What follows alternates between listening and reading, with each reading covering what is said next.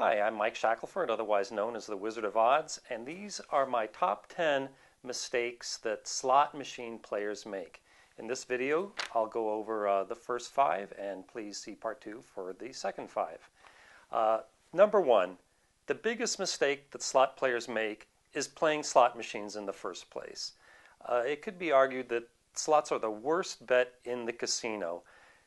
They know they don't have the highest house advantage, but they play fast, very high rate of play. So when you look at losses per hour, slot machines will cost you a lot of money. The house advantage is going to be about 10% for video slots, but again, you can play these games 500 to 1,000 bets an hour, so your losses will really add up over time. So I have been trying to convert slot players to video poker or any other game for 20 years now.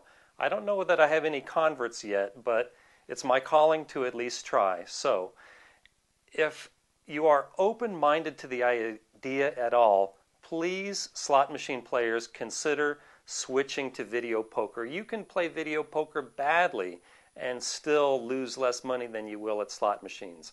But I would highly encourage you to study proper strategy in video poker anyway, which I talk about on my website and other videos.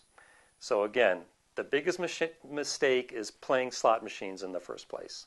However, every slot player I've ever met just seems to be born a slot player, and that's all they like, and that's all they can do. So if you must play slot machines, my next 9 tips will be about how to avoid some of the biggest mistakes and hopefully lose less money as you play. So the second mistake is playing in tight casinos.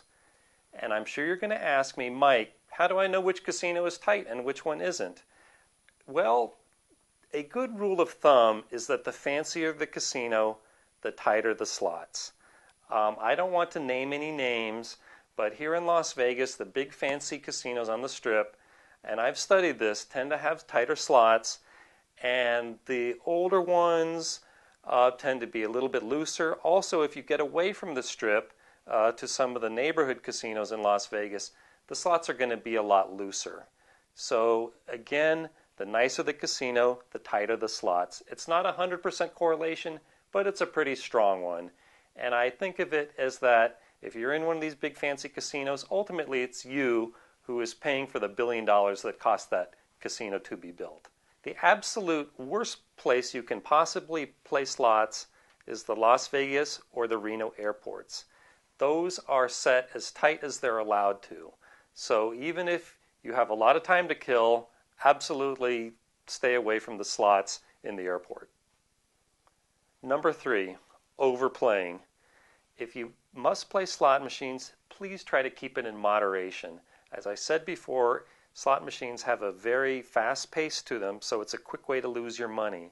So if you must get your fix and quit playing.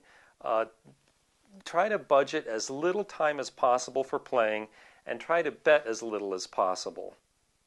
Number 4, playing participation slots. What is a participation slot, you might ask me?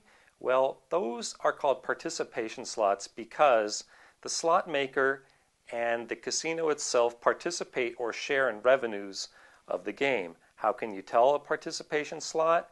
It's usually branded to some TV show or movie. For example, Game of Thrones, The Walking Dead, Sex and the City, games like that that have really big signage and fancy sounds and graphics.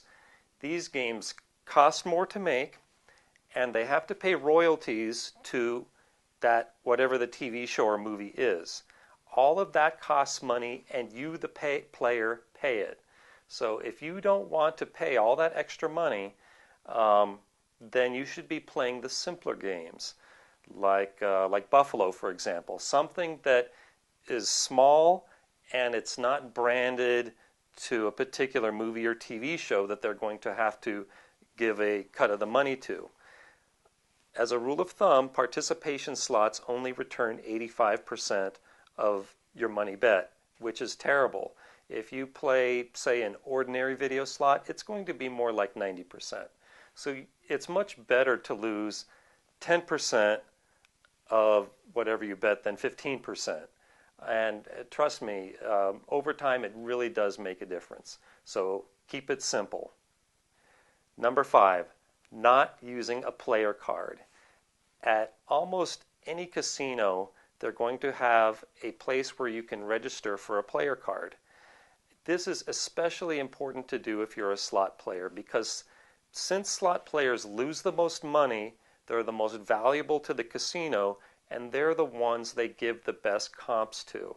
So before you bet $1 in a slot machine, make sure you have registered and have a player card and put it in the machine.